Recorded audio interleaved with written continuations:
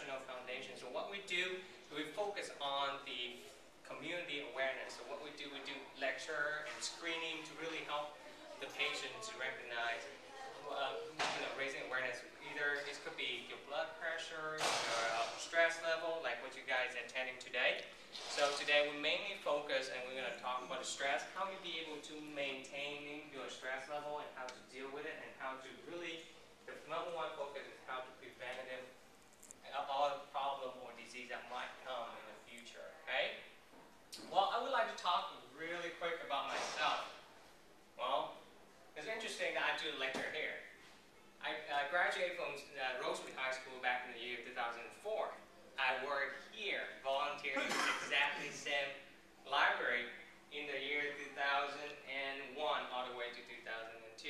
In the sophomore, freshman year, and I volunteer here, and I really see a big change in this library.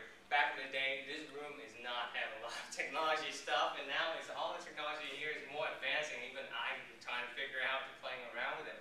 We're usually hosting the community event here, like Christmas and haunted house here. So we usually have like Halloween theme that have a kid coming in, and I was part of it. And I'm really great and really happy to be back here, and I cannot believe that one day I'm going to stand in this room and giving a lecture.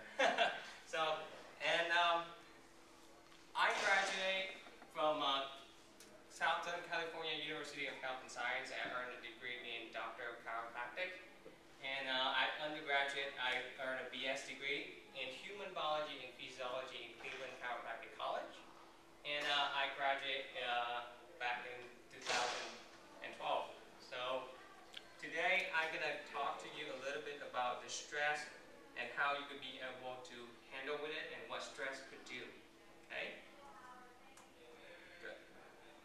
Okay, don't let stress to make your life a mess. So that is the theme of today's lecture. And I'm part of the United Multi Healthcare Center. We are a multidisciplinary practice.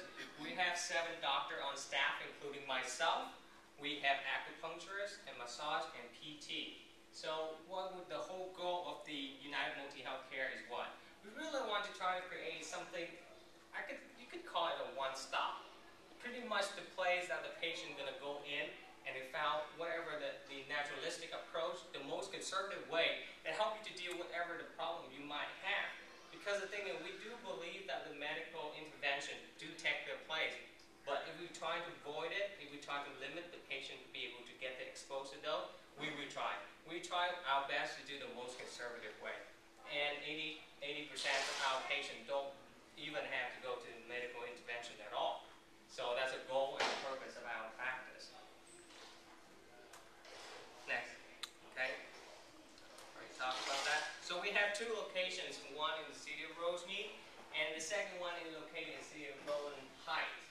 And the address is not on there, but I have it on my cards, and you guys could take a look at it if you guys are interested. Okay, so let's talk about stress survey really quick. Okay, so you guys already filled this one out, right? So you guys put the most general information, and please try your best to fill out as much information as possible, because if you want, I could sit down with you and talk a little bit more detail about the information you fill out, okay? So that's for the stress survey. Let's go back here. Okay. Oh, circle pillow. So everyone that filled out the stress survey today, so I would randomly draw one lucky person going to get a free circle pillow. That's part of us. We're going to gift for all you guys attending the lecture today. Hope you guys win.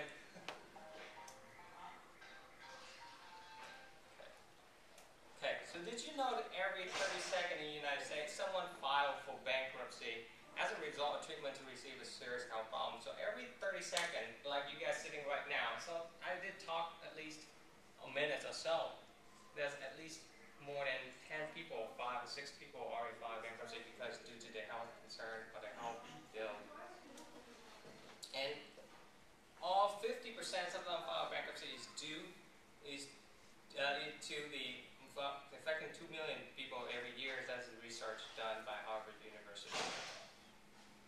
3/4 of the medical bankrupt had health insurance, and by the time of their illness.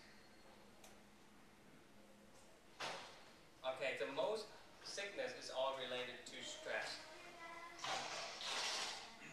And how can we stop stressing? Don't let stress make your life a mess, right?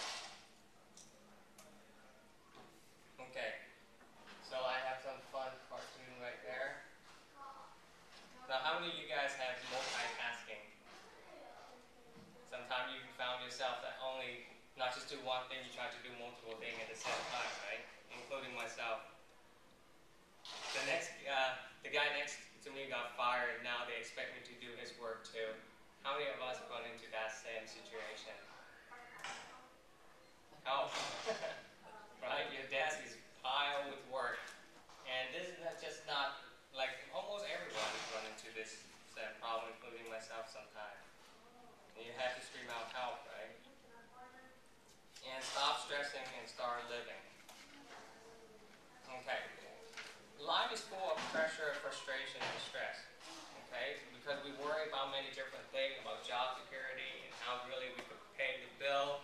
And it's just not that. It's not money issues. Sometimes we run into the relationship and how we deal with families, and all those things can add to the stress and create stress. So more than half of Americans report being concerned about the stress for everyday life. So that's the reason why you got to fill out this stress survey, so I could explain to you guys.